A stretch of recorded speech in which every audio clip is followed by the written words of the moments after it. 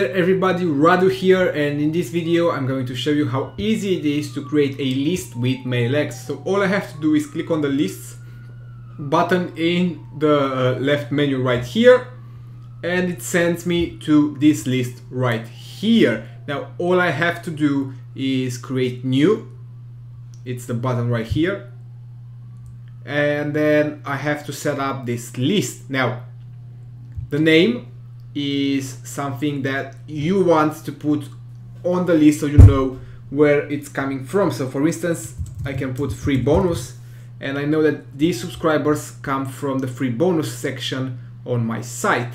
Now this display name is used in subscription forms and template tags and so on, and you only have to fill it if you want it to be different from this one. So I don't, so I'm gonna just let free bonus.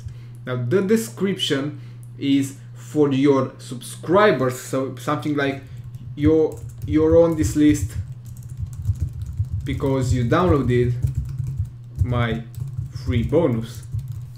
Now you have to select between opting in and opting out, and whether or not that subscriber should receive a welcome email. Now on opt-in, single opt-in means that once they subscribe, they are automatically added to your list, and double opt-in means that they actually receive an email first asking them, are you sure you want to subscribe, and they need to confirm that.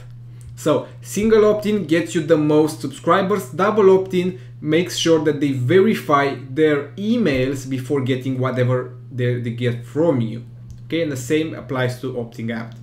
Now notifications, if you want to receive notifications to whatever email you want to, whenever a subscriber gets added to your list or unsubscribes, you can do that here. And then these are your name, email, and reply to that your subscribers should see, as well as a default subject if you want to add that and have it for all your campaigns. Now this is for your company details, and it's pretty straightforward, and it's required by the Can Spam Act, so you have to complete this. And once everything is done, you click Save Changes, your list is finished, and you can import and start using it. Okay, that's it. Thank you for watching, and I'll see you in the next one.